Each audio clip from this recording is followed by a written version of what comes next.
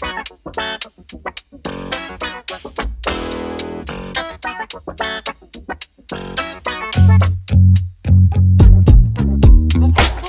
is the new and first ever Hyundai Stargazer, which I currently think is the best entry-level MPV you can buy right now. If you were able to watch our first impressions video on this car, you'll be happy to know that our positive initial thoughts have largely remained unchanged after driving this for a week. What you're seeing here is the top-of-the-line GLS Premium variant, which shares the same external features as the mid-spec GLS. You get stuff like LED headlights, LED daytime running lights, 16-inch alloy wheels, along with the futuristic and robotic design that easily stands out in the segment. Its single curved roof might not be to everyone's taste, but if one thing's for sure, you really wouldn't mistake this for any other MPV in its segment.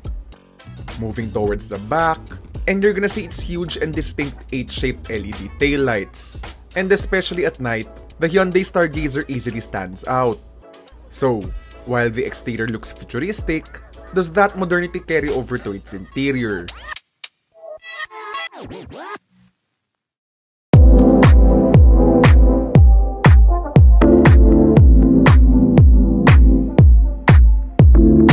So here inside the new Hyundai Stargazer, you're gonna see a very futuristic interior design. So you've probably seen our first impressions video of this subcompact entry-level MPV, and alam nyo na, if you watched that video, we were impressed by how this car looks. So as you're gonna see nga, there's a lot of bright colors, or at least rather it's black pala. Yeah, there's a lot of black colors and a lot of gray and silver hues across the interior of the Stargazer. So it's leaning towards a more futuristic aesthetic.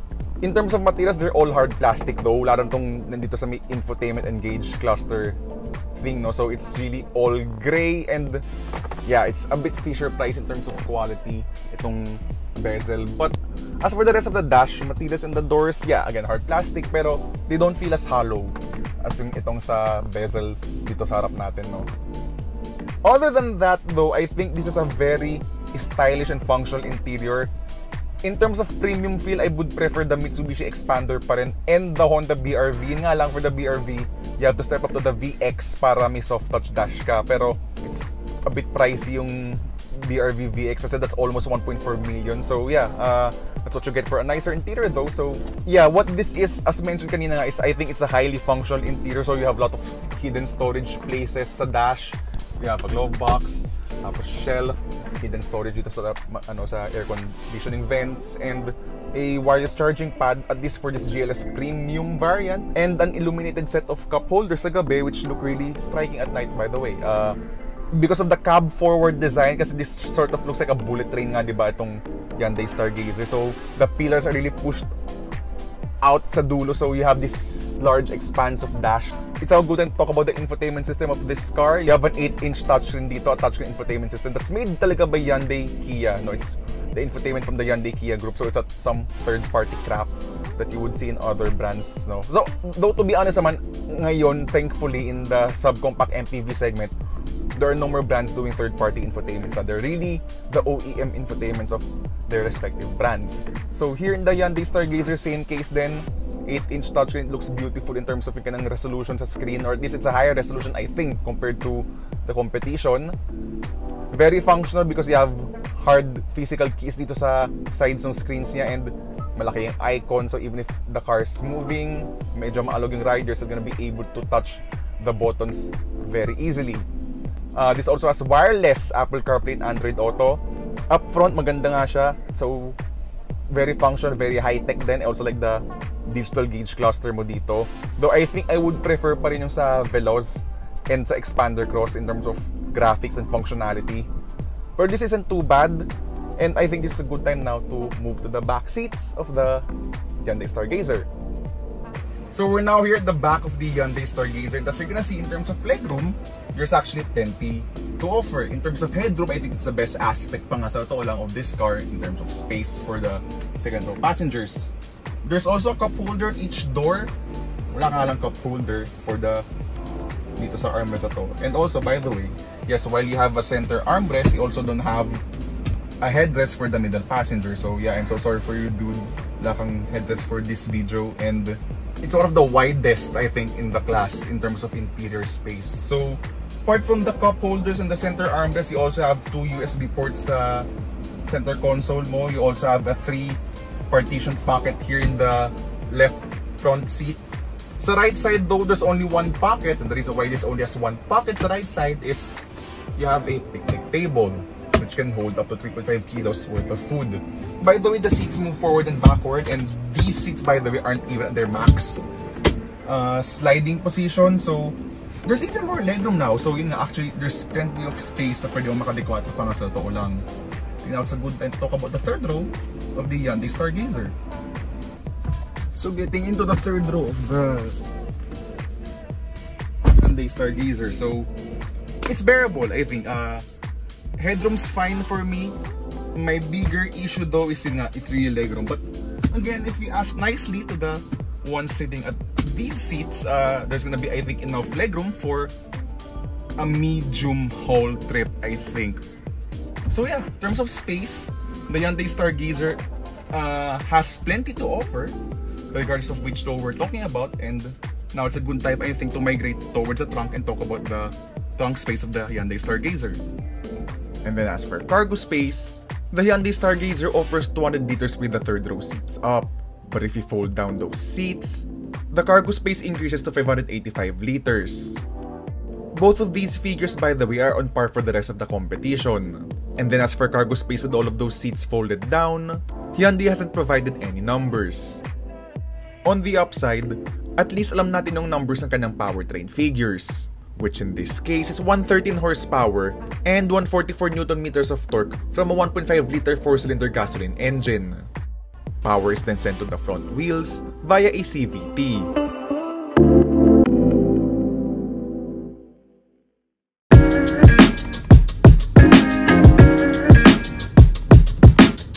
So driving the Hyundai Stargazer here at city speeds. So this is for me a gauge on how good the car brand is, because with such budget constraints, syempre to meet a certain price point lang. So how are you gonna make your car feel as nice as possible while still maintaining a certain price point?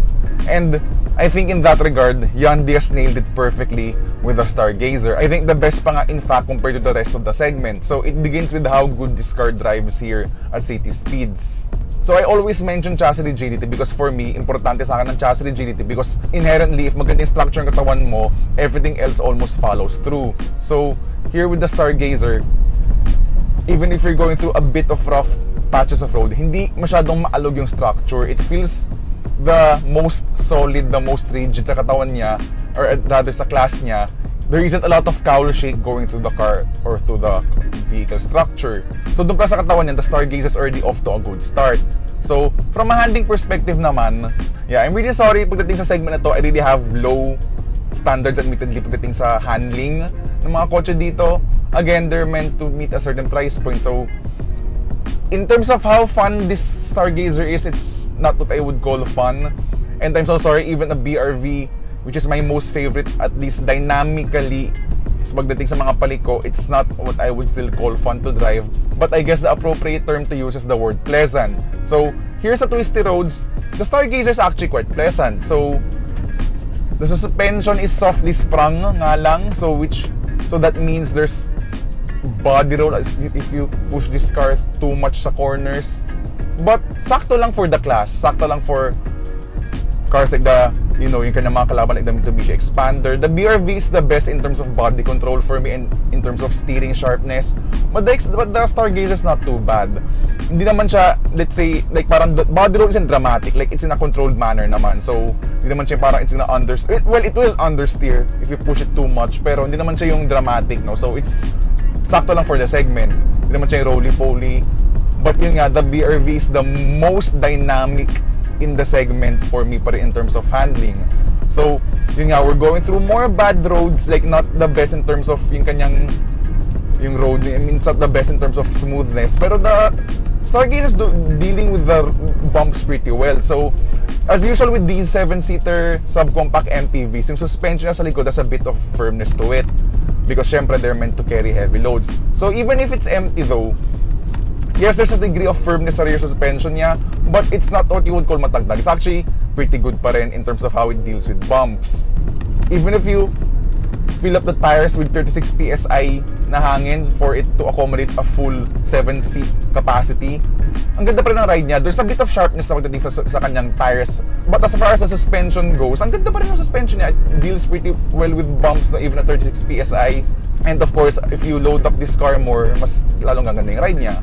As we drive here sa mga twisted roads, you're gonna notice din yung kanyang 1.5 liter gasoline engine in yung kanyang CVT, or in Hyundai Kia speak, isang company lang naman sila, yung kanyang intelligent variable transmission. And it's actually its ace, no? That engine and the transmission is the highlight, I think, of the Hyundai Stargazer, apart from the car structure, which is very solid nga as mentioned kanina. So the engine, the 1.5 liter engine, though it's not the best in terms of outright power, that would be the Honda BRV, pero in terms of yung hatak niya, it's actually pretty good. And the CVT that's mated to it is also its highlight because of the fact na it doesn't have too much of that rubber band feel. So ayun, when you accelerate sa mga uphill, mga ganyan, because you have a CVT as opposed to a 4-speed automatic that sa totoo lang, it's only the Xpander and the Ertiga are using at this point. Silang dalawa na lang yung sa segment na may ganon. I'm so sorry, they can always argue na it's gonna be heavy duty, durable, whatever, ganyan. It's their weakness as well at this point, because you're not limited to just those 4 gears nga. Mas flexible yung power band mo ngayon, and as a result of that, if you're gonna overtake cars with a full load sa mga twisted roads na to, mas may confidence ka to do that because the CVT is able to meet the ratio, the appropriate ratio para sakto siya sa power band ng engine doon sa kanyang peak torque and peak horsepower figure. And again, normally, kung mapapansin yung mga reviews ko, I would normally complain about CVTs, or at least not the CVT inherently itself, but if the tuning is more on the rubber band thing that drones the engine. So dito there's that, pero kasi ang maganda sa CVT ng Hyundai Kia Group is yung kanyang fake gear changes. So it's trying to simulate gear changes now. So as a result, wala ka nung parang droning ng engine. It will actually upshift, putting that in quotes, it will actually upshift to simulate a gear change. So basically, lessen yung ka ng rubber band feel. And as a result of that, it's single-handedly the best transmission in the segment as a result. There's usable power throughout a wide rev range. And as a result of the CVT rin, apart from making the engine feel flexible, ang ganda ng fuel economy mo. In fact, it's the best pa nga in the segment right now in terms of fuel efficiency. So I've actually driven a huge percentage of this car in the city, and for a subcompact MPV to register 11.5 km per liter sa city to, counting EDSA, nag-EDSA rin kasi ako with this car for most of the duration that this car was with me. For it to do double digit, that's already amazing fuel economy figure. And ang average ko ngayon, as of the moment, is at 12.3 kilometers per liter. That's single-handedly the best figure in the segment dito sa subcompact MPVs, no? So, okay, we've talked about the pulling power, the transmission, the structure, the suspension. Now let's talk about the brakes. The brakes are sakto lang, I think. Like, I mean, okay, they're standard brakes, usual brakes lang. Pero, you know, it's pretty good. It's does the job okay enough, and well, yeah, those are brakes. Then basically that's the thing with the Stargazer. Now let's try to evaluate the Stargazer ngayon when it comes to its highway driving performance.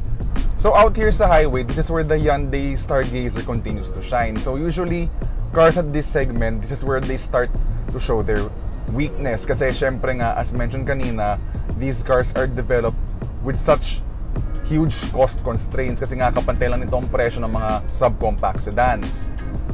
But with that in mind, itong Hyundai Stargazer naman, the one thing that I like here is that Hyundai is able to make this car feel much more like a bigger car compared to, let's say, the Xpander, yung mga BRVs. In terms of yung katawan, yung rigidity, yung stability, this is really on top of the segment. Like, kasi this is one of the best for me in the segment. But where this stands out is yung kanyang level of stability sa high speed. So even at 100 kph, I think this is the quietest in its segment. There's a bit of road noise pa rin, as you would expect pa rin in a car at this price point. Pero compared to lahat ng mga kalaban niya, this is the best road noise suppression among all of its competitors. Ang tahimik niya. So as mentioned, naka-CVT siya, and kanina it performed really well sa ating city and twisted road driving, no? But here in the highway, that's where the CVT continues to shine as well. So when you put your foot down, responsive ka ng gear changes. And not only that, it's trying to mimic a traditional automatic. So hindi siya yung nagdo-drone. Okay, may droning effect pa rin sa engine, pero when you stop the throttle, it's mimicking talaga a traditional automatic. So here in the CVT ng Hyundai Stargazer, ang flexible ng transmission mo because you're not limited basically to just 4 gears. You're basically limited to what ratio that CVT lang is capable of operating. And as a result of that, ang baba ng RPM mo while you're cruising down the highway. And normally I would complain about a CVT's rubber band feel, but not much here nga. So yeah, based on what I've said, sa totoo lang, this is the best subcompact budget MPV for me right now, which is the Hyundai Stargazer. They're late to the game, ang Hyundai, but you know what? They've really taken their time really well. They've come up with an MPV that doesn't feel as budgety as the competition. It's really good, really good.